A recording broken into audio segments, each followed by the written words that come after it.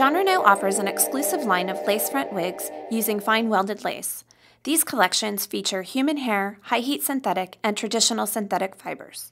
Use blue adhesive strips on the lace front area only.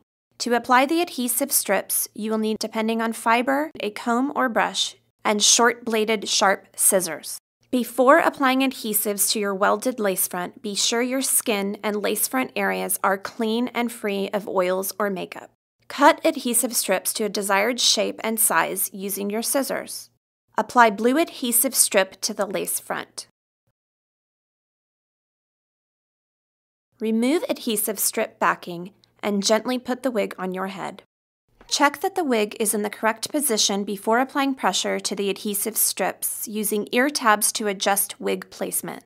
Once it is centered and in the correct position, gently press on each adhesive strip and hold for about 10 seconds.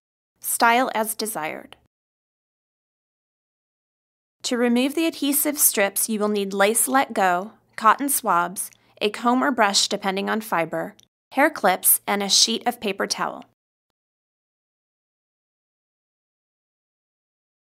To remove your adhesive strip, lightly mist 2 to 3 pumps of lace let go on a cotton swab.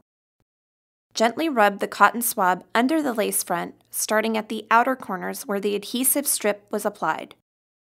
Be careful not to pull or stretch the lace front, and gently lift. Remove the wig from your head. Peel adhesive strips from the cap interior and discard. Mist 2 to 3 pumps of lace let go onto a small area of paper towel and clean off any excess adhesive on the cap interior.